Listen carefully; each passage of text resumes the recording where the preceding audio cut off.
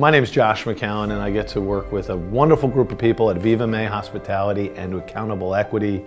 And we do a lot of great organizational things, a lot like DLP, and that's what attracted me to get to know Don and DLP. Being able to learn how to scale a big company profitably. I love his book, talks all about being able to scale high growth, but with high profitability, which is usually not done. It's usually you sacrifice one or the other, and I found out about DLP and joined the elite program almost a year ago now. So there's events that DLP puts on. There's these, it seems like 3 times a year, these large scale, first class, some of the highest end events you can go to with quality venues, quality speakers, and really just great stage production. There's a difference also beyond that. You have guys like Chris Ryan and Don speaking on stage, both world-class presenters.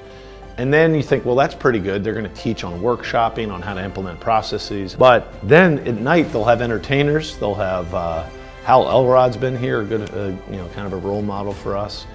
So the quality of people that they actually probably go out and contract to bring in are world class. And then the content while you're doing the day is world class. And there's one last thing about the events, and I've been to many of them, is the people. You know, we join these types of organizations like DLP because you're attracted to the people.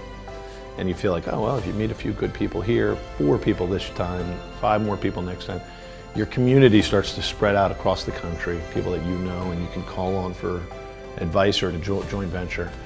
DLP just kind of fosters that abundance mindset. You need to see them the second time. You need to remember the stories they told you and check on their family. So DLP fosters that kind of repetitive opportunity to meet people.